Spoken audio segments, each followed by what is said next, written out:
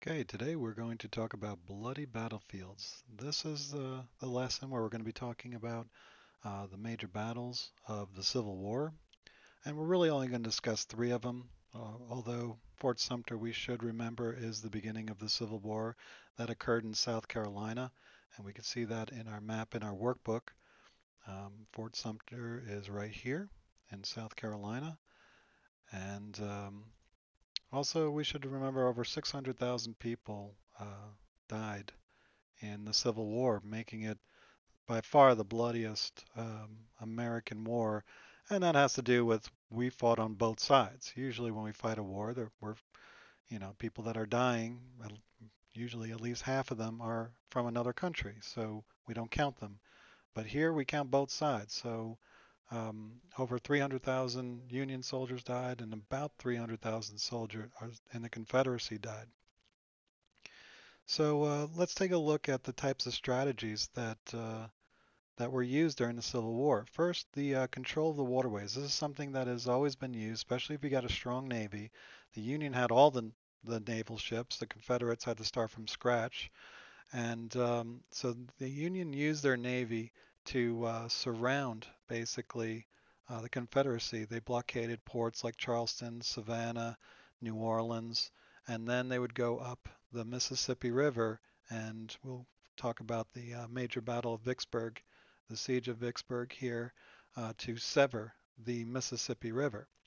And we could see that in this map right here. You can see a lot of battles going up the Mississippi River, trying to secure that very important river. You can see again, we talked about it quite a bit, that a lot of commerce goes up and down the Mississippi River, goes in the Missouri River, the Ohio River, a lot of activity going through this Mississippi. It also, if you're able to control it as a union, you can sever the states of Arkansas, Louisiana, and Texas from the rest of the Confederacy. So it will split it in two, which makes it easier for the Union to deal with the armies because the armies over here can't get over here and vice versa. So you can hold off one army and then attack the others. Okay, so control of the waterways was very, very important in the Civil War, and the Union used it to great effectiveness. One other thing about the blockades. Remember, a lot of the crops in the South are cash crops, and they need to trade it to places like Great Britain to get their money to buy more weapons or make more weapons, get the materials so that they can fight the war. And if they can't trade, they are going, as we remember in previous lesson, their economy suffers massively and they can't even get enough clothes for their soldiers, let alone bullets and rifles. So blocking the waterways was a crucial element for the Union winning the war. Another strategy that they used was control of the capital cities. The capital cities are in Washington, D.C., right here between Virginia and Maryland, and Richmond, which is right here in almost the middle of Virginia. Now, capturing the capital city is not a game winner all the time. I would imagine that if the Confederacy captured Washington, D.C., then they would have won. The Union capturing Richmond would have hurt the Confederacy a great deal, but I think just like us in the Revolutionary War, when the British took over our capital, which was then in Philadelphia, didn't make much of a difference. We weren't that organized. Confederacy is a little bit more organized than we were. They have a stronger central government than what we had going with the Articles of Confederation. However, to take Richmond would most likely knock Virginia out of the war and one of their biggest, most powerful states. If Virginia was not able to fight anymore, the Confederacy would probably fall soon after. So it was a very important city to maintain. And as we could see on the battles, look at all these dots, all these battles that took place between the two capitals and around the two capitals. A lot of attention was placed in this one little area here between the two capitals and around the two capitals. Um, so our first battle of Manassas will be one of those types of battles. Oh, let me just finish. Control of the high ground. Okay, so having the high ground is very important. I pulled this up, the importance of high ground. I know a lot of people play video games, but it shows right here the advantages of high ground is that you have a better firing angle, you have better cover, you can observe your opponents more easily. I know it's a video game, but they hold true in warfare. especially if you think about, if you're playing football, let's say, and one team's end zone is higher than the others, and they're running downhill on a kickoff, they're going to obliterate the team that's down the hill. It's so much better to be up the hill and running down it than running up it. I mean, just go ahead and run up a hill and see how much easier it is running back down the hill. So when you're fighting hand to hand, you're charging somebody, it's much easier going down the hill. So having the higher ground is very, very important. So let's take a look at the three major battles and which strategy they use. So we got the Bull Run, the first Bull Run, which is right here between the two capitals. This is an example of trying to control the capitals. The Union Army crosses over the Potomac, goes and heads towards Richmond to take over the capital of the Confederacy. And the Confederates stopped them. They brought in reinforcements from trains, which was something brand new to warfare.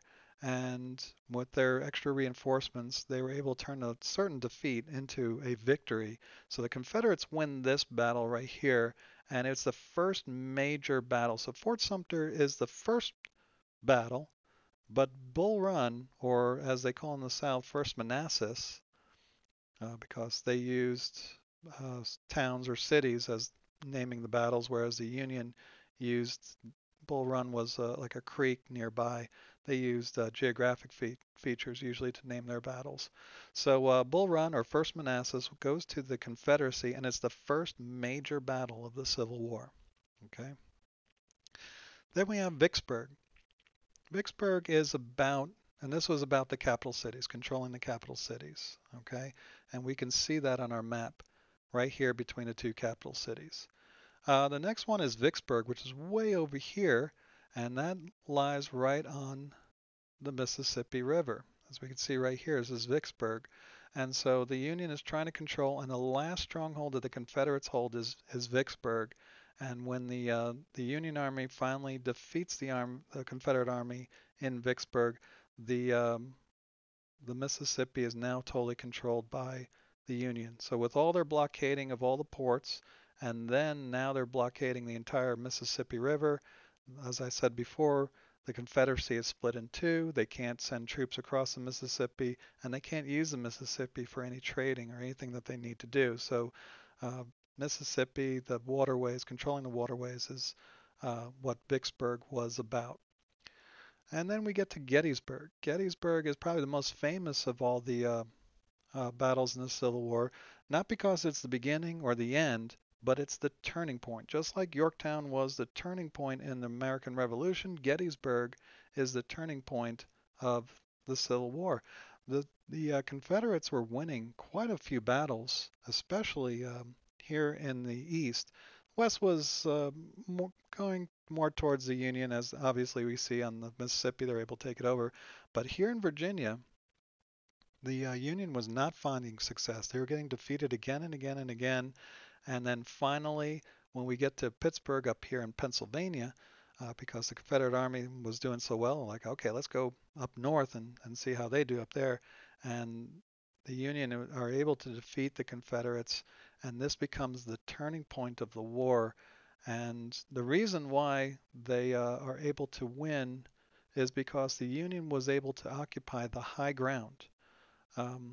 It's a 3-day battle, but the Union was constantly on the high ground, and the Confederates had a real tough time getting up all those hills to try to fight the Union forces, and it was just too much. The Union had a bigger army, they were on higher ground, and there was just too many advantages for the Confederates to win. And so with that, it was a major loss, and with that, things started turning against the Confederacy, and that's when they start losing the war. All right, so that's it for this lesson. Thanks for tuning in, and I'll see you for our final lesson.